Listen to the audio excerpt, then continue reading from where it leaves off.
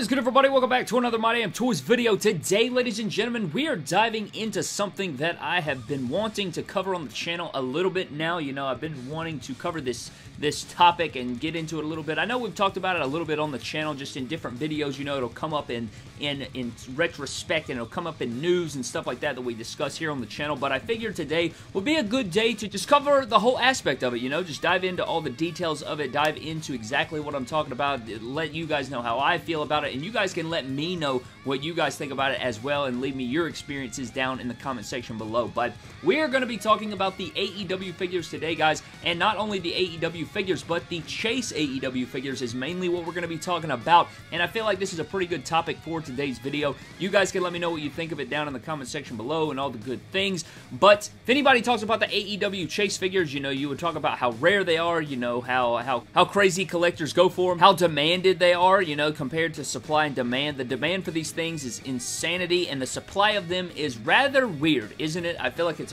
a pretty weird thing, but I have a couple issues. I think I have a couple main issues. I really don't have any, like, other big problems with them, but I will dive in at the end of the video and let you guys know what I think about the prices and all of those things about it. But let's go ahead and start off with the first issue that I have with the AEW Chase figures. So starting off, guys, first of all, I want to begin with I absolutely love the AEW Unrivaled collection. I love the AEW figure line. I love the figures. I love the show. I love the wrestlers, the talent, the company that makes the figures. I love everything about it, the designers. I love everything that is around these AEW figures. I watch AEW every single week. I enjoy the product, and these figures actually have gotten me to expand my collection and wanted me to even grow like a mock collection. Like, I've never been a mock collector, never was a big, you know, keep the figures in the package kind of guy, but the AEW figures have led me to do so. Like, it's just really fun to collect that way, and like, I really kind of found like a new love for collecting mock figures, so that's something that I want to get out of the way. But let's dive into it at the beginning, guys. So when the figure line first started, you would have 6 figures in a wave, and then you would have one variant of one figure that would be 1 of 1,000 Chase Edition. And then you had another variant in the set that would be the 1 of 500 Rare Edition, which was super rare. Like, those figures are super expensive. And now we've kind of grown away from that. You know, people were kind of complaining about the quantity and the number of the figures, so they upped it to 1 of 5,000 Chase Edition and 1 of 3,000 Rare Edition.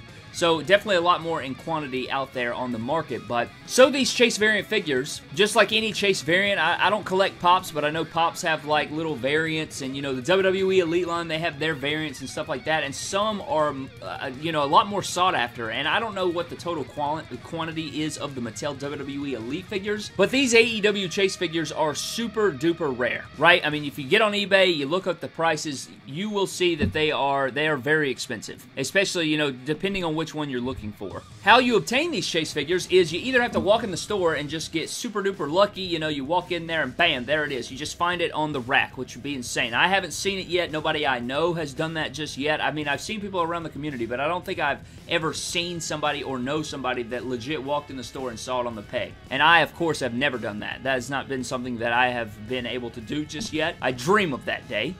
But seriously, you can either walk in the store and find it, or if you pre-order a full wave from Ringside Collectibles, you have a chance at getting a Chase figure. But here is where the issue part comes in. So when you pre-order the full wave, if you're one of the first few pre-orders, you don't have a chance to get a Chase figure. So say, you know, just the other day, Series 6 went up, right? With Pentagon and Jericho and Jake Hager. That way, the full Wave 6 went up for pre-order. And if you pre-ordered it that day, you legit have like 0 shot of getting a Chase figure if you pre-ordered the full wave. However, if you wait a couple months, or if you wait on like the, I don't know what number is specifically, but I want to say it's like 5 and 6. If you wait for like the 5th or 6th or 7th pre-orders, then you will have a chance to get a Chase figure. And I guess that's because the Chase figures are not yet in production, like they don't have them completely finished or something yet, because I have not seen it to this day. I have not seen somebody who pre-ordered the figures day one when as soon as they go live on Ringside Collectibles. I've never seen somebody get a Chase figure because they pre-ordered it early.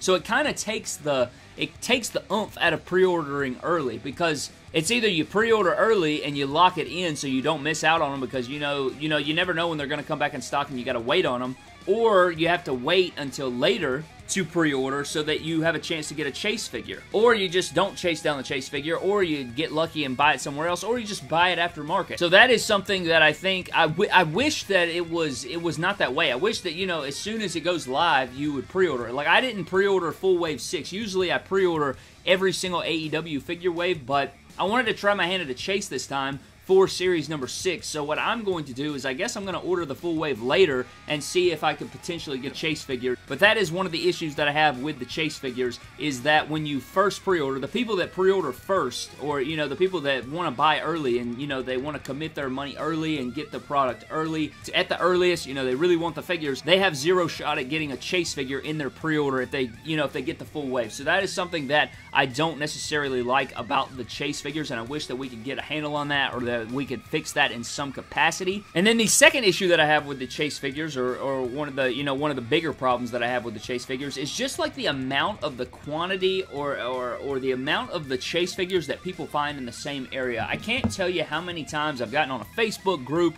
or a Twitter group or something like that where I have seen where somebody has legitimately found like 3 Moxleys or 4 MJFs, or, you know, there's countless times where I've seen where people have found 2, sometimes 3. I think somebody has even found 4 chases of one specific figure, which is just insanity to me.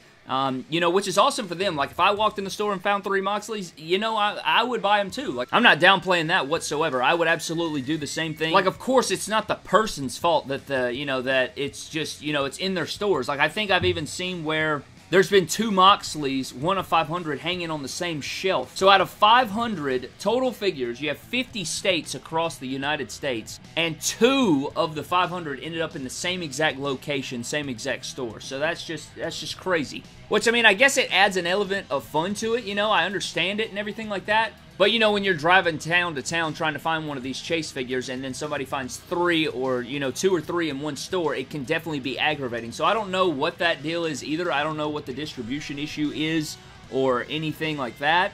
But nonetheless, I mean, I feel like now that they've increased the value, right, or they've increased the quantity of the figures. It used to be 500, now it's 3,000. It used to be 1,000, now it's 5,000. Now I feel like you probably will find 2 or 3 in one store, you know, and I think how obtainable they are is going to go up, and I bet I don't know how much the aftermarket price is going to be on some of these, but I imagine that it probably will fluctuate a little bit, because that's way more, like 5,000 compared to, you know, 1,000, and then 3,000 compared to 500 is definitely a huge difference. So I don't know, I guess we will have to find out about that, but as far as like the Chase variants go, I love the idea, like I love the rarity of it. I think it adds a really fun element to collecting, and, you know, like imagine the feeling you would have. I'm sure some of you out there have done this. You walk in the store and you find that ultra rare figure, that figure that everybody wants, and you buy it. Like, there's no feeling like that, especially, like, I know somebody watching this video has got a Chase figure or found a Chase figure, and I know that that was probably an awesome day. Like, I know what that's like to walk in and find something so awesome, and, you know, you get that bubbly feel. That's one of the best things about collecting. That's why we collect, is